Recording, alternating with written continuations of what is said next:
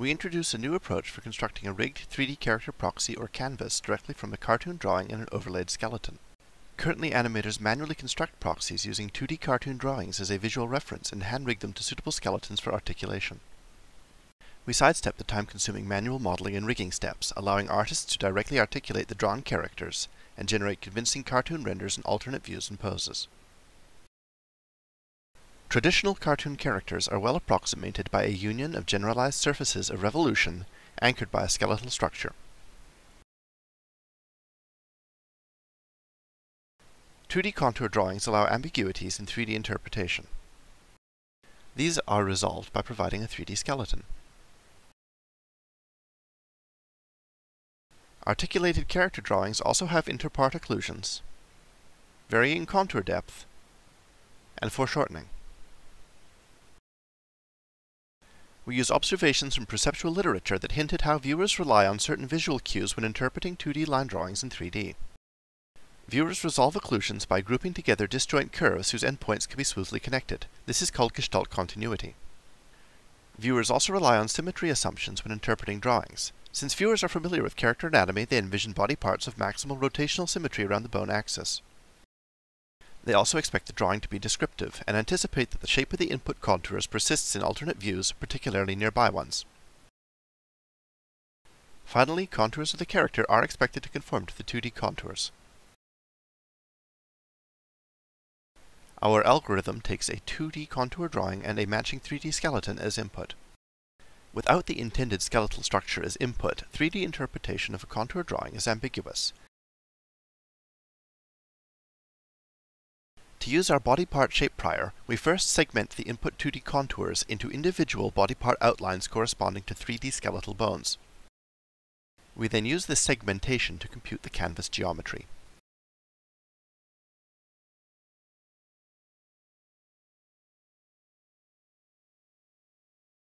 Without occlusions, the contour of a drawn character is a single closed curve, and the two dominant segmentation criteria are connectivity, then distance. In the presence of occlusions, 2D distance is not a reliable proxy for 3D distance. Occlusions result in multiple disjoint contours instead of a single one, complicating the use of topological criteria for segmentation. We overcome these challenges and compute perceptually correct segmentations by using the depth information provided by the 3D skeleton to better estimate proximity and Gestalt continuity to analyze disjoint contours. We use a three-step process to model the character canvas. We first compute a 3D curved skeleton which is close to the artist-defined straight line one, but well centered with respect to the drawn contours. We construct a quad-dominant mesh to represent the canvas. Finally, we compute the optimal 3D canvas geometry across the canvas, balancing rotational part symmetry with respect to the curved skeleton against contour conformity and persistence.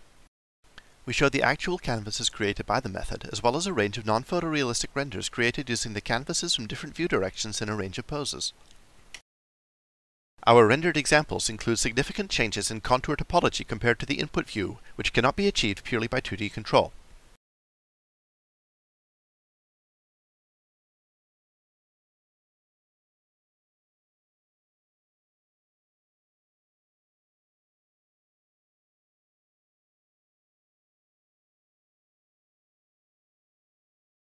Our canvases have a built-in cylindrical parameterization suitable for non-photorealistic rendering effects, which we use here for fur simulation.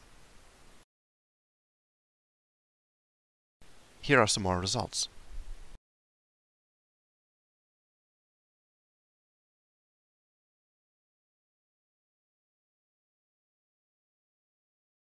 To evaluate our segmentations, we asked viewers to hand segment the contours on various drawings and associate each segment with bones of an overlaid 2D skeleton. Viewer segmentations are largely consistent and closely match our algorithmic segmentation. We compare the canvases created by our algorithm to ground truth canvases for given contours. Our canvases are extremely similar to the original models, validating our design choices. We also compare our results to alternate view drawings created by an artist given the same input as our method. Finally, we asked artists if our algorithm's output represented the same character as the original input. They all agreed that our results faithfully capture the original input in new poses and views.